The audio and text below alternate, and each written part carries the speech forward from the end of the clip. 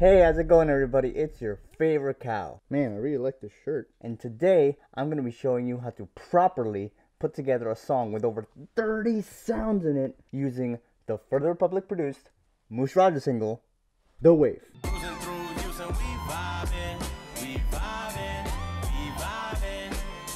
But hold up, before we get started, please make sure to hit that like button. Each like goes a long way in supporting the channel. It really makes a huge difference. Alright, let's get into it. Alright guys, so the main thing you want to take away from this tutorial is balance. The concept of balance in production. If you're going to be mixing a song like this on your own, the main thing you want to focus on is to get the levels right and to determine what element of the beat needs to take center stage and what element of the beat needs to play a supporting role. Regardless if you're going to be sending it to an engineer to be mixed like it is with this song, you need to pick specific sounds that are going to be complementing each other as well as fit the overall vibe of the track. So the case for The Wave, it fits more of a house hip hop party vibe. So I needed to pick specific sounds that kind of have like a chill but also exciting, laid back but fun sounding as well. I started with this drum sample. This laid back, boom bap, kind of a 90s throwback feel.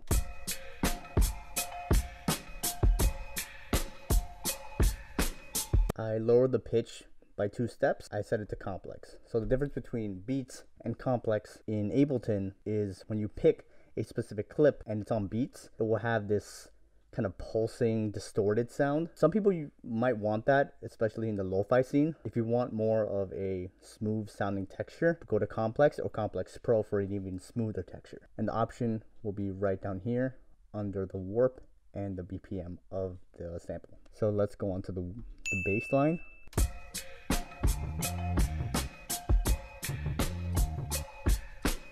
The interesting part about this bass line, it doesn't start on the 1 how it usually is. It actually starts right after the snare, and it has a kind of a walking bass feel to it, and it moves around the scale, having it be more playful, which fits the vibe of the track. So I added a decapitator effect from Sound Toys. It kind of gives a really thick bass tone. I love it. Let's move on to the keys.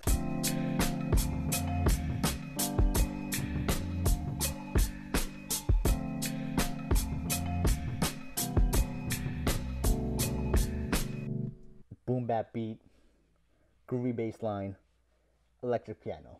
They're peanut butter and jelly. And these kind of chords, 9ths, 7ths, inversions, they're usually jazz voicings. So jazz has a really laid back feel, which is perfect for this kind of jazz hop 90s throwback vibe. We have 3 sounds. Let's get into the 4th sound. And one thing I really enjoy doing with chords is adding pads or synths on top, but it's a duplicate of the same chord progression.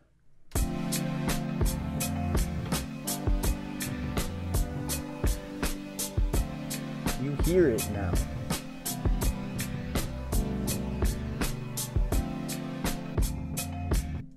If it's not there, you notice, but if with everything else there, it kind of goes in the background, but it really adds this nice foundation. On this pad that I labeled 40R pad, I love this pad because I use it in a ton of beats, and it kind of adds a little bit of an upbeat feel. You'll hear what I mean.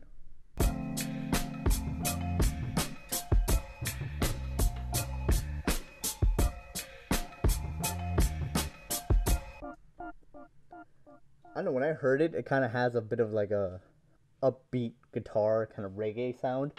Gives the track a bit more movement, a bit more size.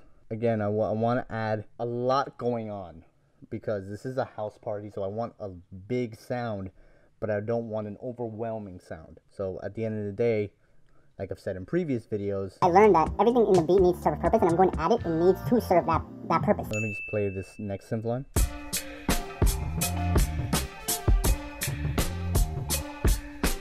So if you notice, they are primarily chord tones.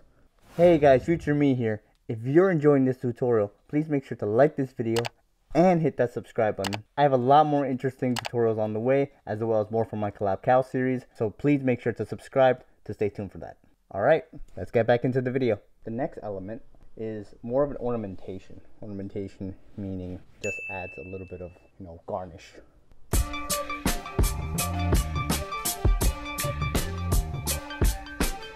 what he's saying in the song is very, spacey. He's a little bit drunk, he's a little bit tipsy. So I really wanted to create a real hazy, kind of a smoker's anthem kind of vibe. So you kind of need these synthesizers in there.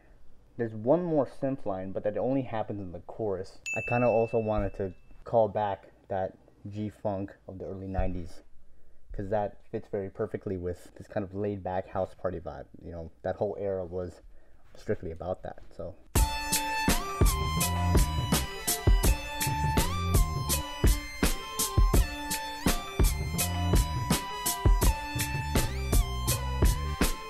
with the synth lines, I wanted to create space. So if you notice here, that first synth I played is panned to the left, and that little twinkle thing is panned to the right slightly. So again, to create space that kind of envelops the drums and the bass in the center. And to create another element of texture, another bit of laid back feel, I added some guitar to it as well. And there's two guitar parts, one for the verses and one for the chorus, to kind of differentiate between the sections.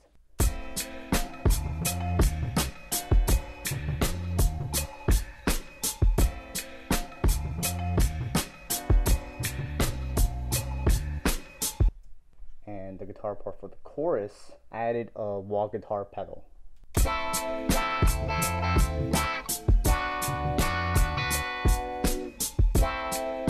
not going to be a For the Republic beat without a sample in it. I chose different parts of the sample for different points in the song to kind of keep it fresh.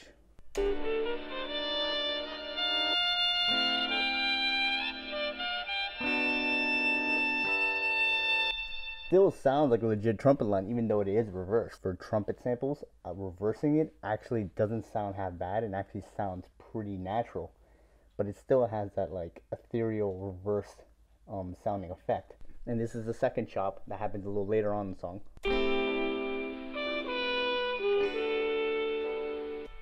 And this is the third chop.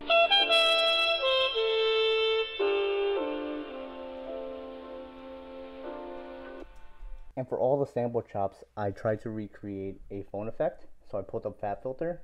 Then I added a preset reverb from Ableton Concert Hall and a preset saturation called Blue Drives. The reason I take out a lot of those lows and highs from sample is because I already have a lot of textures going on already. So I don't want a lot of that interfering with the rest of the mix. Alright, so let's get into some of the one shots that I added for the track. I added this, what I call the boing sound. There's a riser thing. These vocal chops. And this other one-shot vocal that I actually sound designed myself. And this recording of Glass, when people do cheers, that I recorded myself actually to kind of simulate a bar or party scene.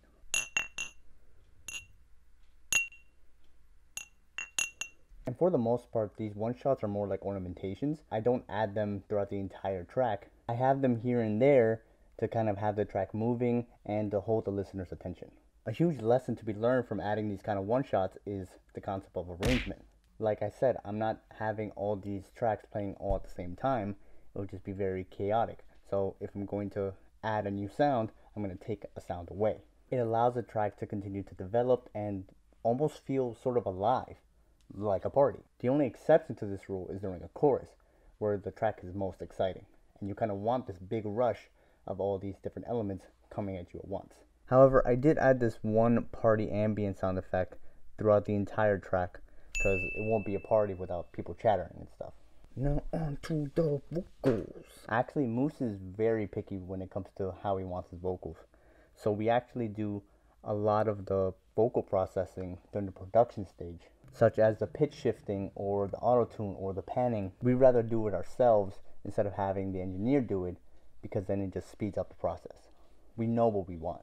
The way I like to arrange my vocals in a project is to separate each bus by the different sections. I'll have one for the verse, one for the ad-libs, the secondary ad-libs, hook with auto-tune, hook with a lot of auto-tune, a vocoder, how the verse sounds by itself. I was mixing with a vixen thinking visions of tearing her clothes off. The ad-lib to that. Her clothes off. Again, this is supposed to be a party, so this is supposed to be a lot more people involved. So it would sound very empty if it was just one ad-lib answering him. And now we're on to the hook. During the verses, it's just gonna have one vocal line. But during the chorus, it needs to be big, it needs to be explosive. So there's gonna be a lot more vocals involved. So these are the vocals from the hook with the auto-tune. Cruising through Houston, we vibing, we vibing, we vibing. And now here is the vocals with the vocoder added as well. Cruising through Houston, we vibing, we vibing, we vibing. Moving as a unit, we riding the wave. And another thing that we really like to do is to add raw vocals, so non-auto-tuned vocals, to the hook as well, to kind of add that contrast. Cruising through Houston, we vibing, we vibing, we vibing. Moving as a unit, we riding the wave. However, for the second chorus, we added a second layer of auto-tune harmony and a second vocoder line as well, just to make it much more explosive for a grand finale. Cruising through Houston, we vibing, we vibing, we vibing. Moving as a unit, we riding the wave. Cruising through. And for the part that goes faded, we faded, Moose actually did multiple takes of that, and I think you also have me in there saying it as well. And during the engineering stage, the engineer recommended some girl to sing the chant as well, so we have her in there during the final master.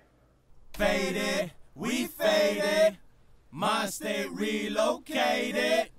Faded, we faded, my state relocated. During the hook, I added these vocal recordings of, Moose laughing, other ad-libs from the album, as well as me saying some stuff as well, to kind of create that ambience, to kind of create that, yeah, we're having a good time, we're all chilling, we're all partying. And it adds more excitement because you hear other voices beside Moose. Yeah. Hey! Yo, that's crazy. Yo, it's lit. And I believe that adds up to 30. Alright guys, that's gonna do it today for this tutorial. Please make sure to like this video and subscribe to the channel, because next week, as part of the Collab Cow series, I'm going to be interviewing Moose Raja on this channel. I've known him for a really long time. We've collaborated on a lot of songs together, and it was overall a really dope conversation, as most of these interviews tend to be. Thanks so much guys, and I'll see you guys next time. Boom boom. Out.